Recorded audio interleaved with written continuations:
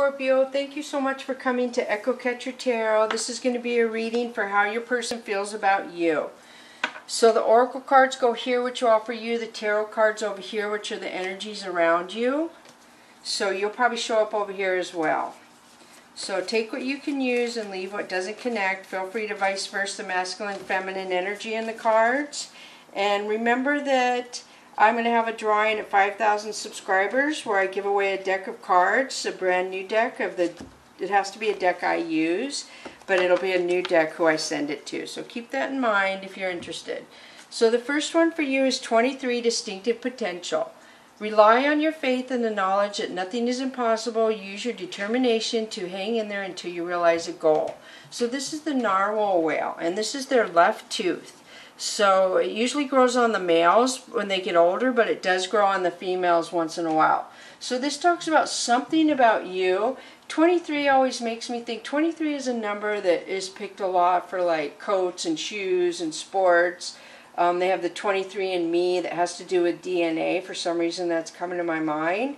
So there's something about you that is different, Scorpio, from other people. Something that makes you stand out from the people you associate with in a good way. Like a strength way. So the next one is 4, Life is Better Together. So seek assistance from your community. Connect with family, friends, or others who will support you. It can be as simple as making a phone call. This is the pilot whale. They travel in pods of 1,000. So I do feel like they're, because it's a 4, I feel like a partner's coming into you. Like somebody is coming in to partner up with you. Maybe they have a pre-made family already too, I kind of feel. But I do feel like something about you is attracting this person to where I almost feel like you two need each other right now. That there's something you two need that would help both of you flourish. So Queen of Coins. Your person sees you as stable. They see you as very good at bringing in the coins. Wheel of Fortune. They see you very good at manifesting your life, like making it what you want.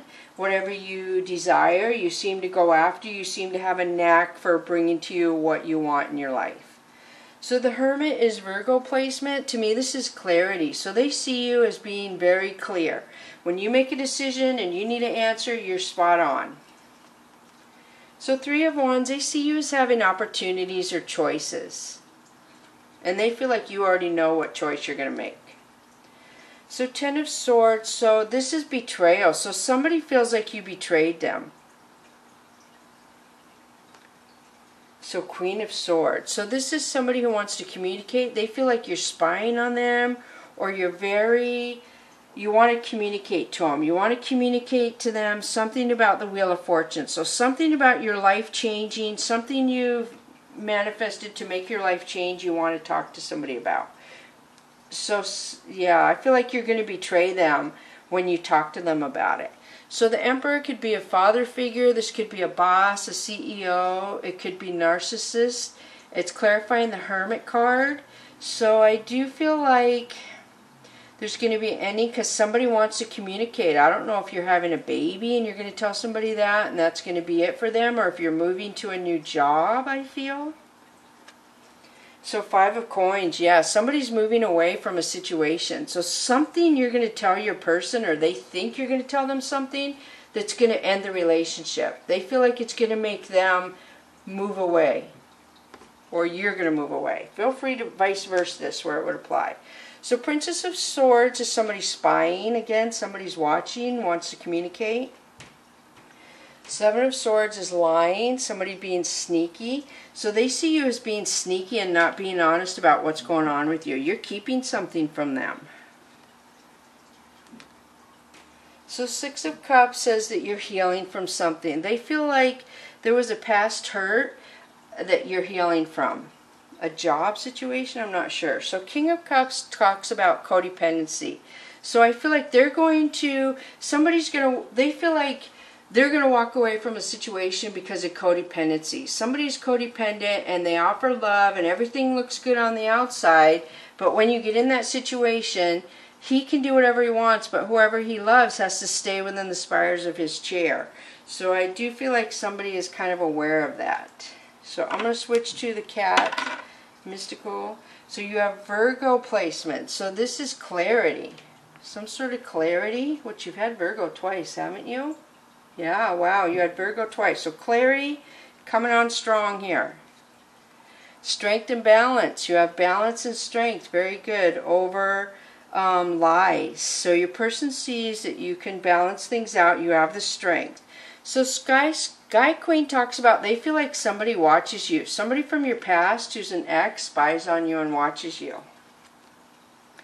So Sky Kitten is a couple things. This could be annoying immaturity, which I do feel like it's clarifying the codependent, the King of Cups. So I do feel like they see you as being immature and doing things childlike sometimes, which we all do.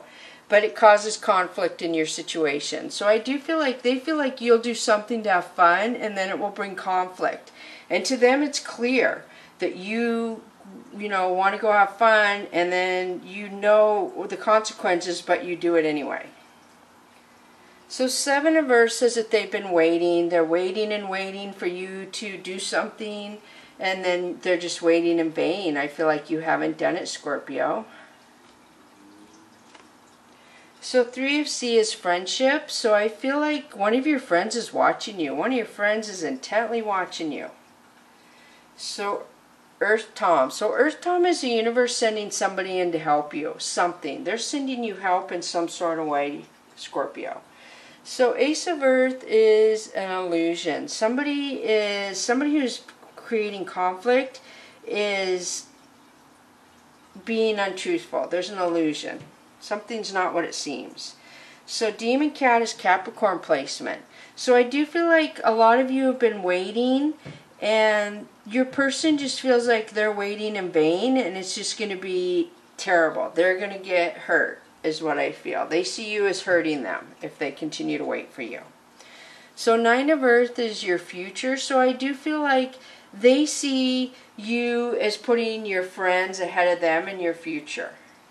So you seem to be putting your significant other ahead of friends. So then you have Ten of Sky. So Ten of Sky talks about somebody feeling stuck. So when the new helper, a new person comes in to help you, Scorpio, somebody around you is going to feel stuck and trapped. I don't know if they're afraid something's going to come out in the open. I don't know if they're afraid that you're going to say something. There's something going on there with that. So I'm going to switch to the Oracle of E. You have Bring It, number 11. So this has to do with emotions and communication. So something to do with the way you talk and your emotions. So the next one is Head Games, 36.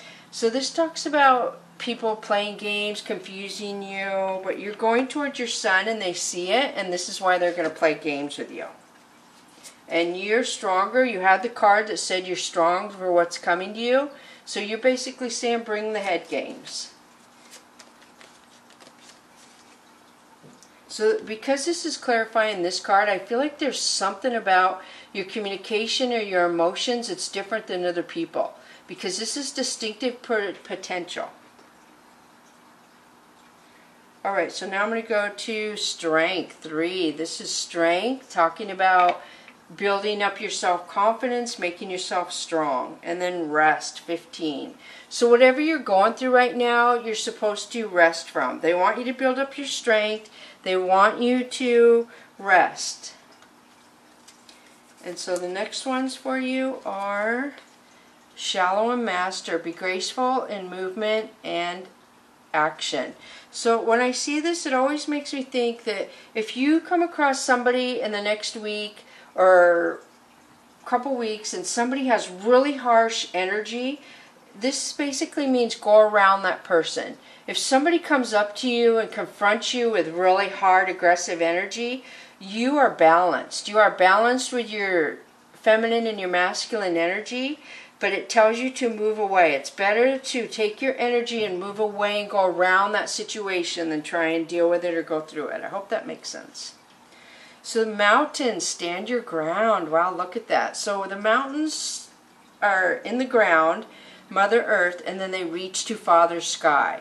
So this is stability right here. I mean, you have good energy, Scorpio, and then you have yourself to where you're grounded, but you're reaching for your dreams. That is really, really good to me. That is really beautiful. So I hope this helps you. Thank you so much, Scorpio. Bless you.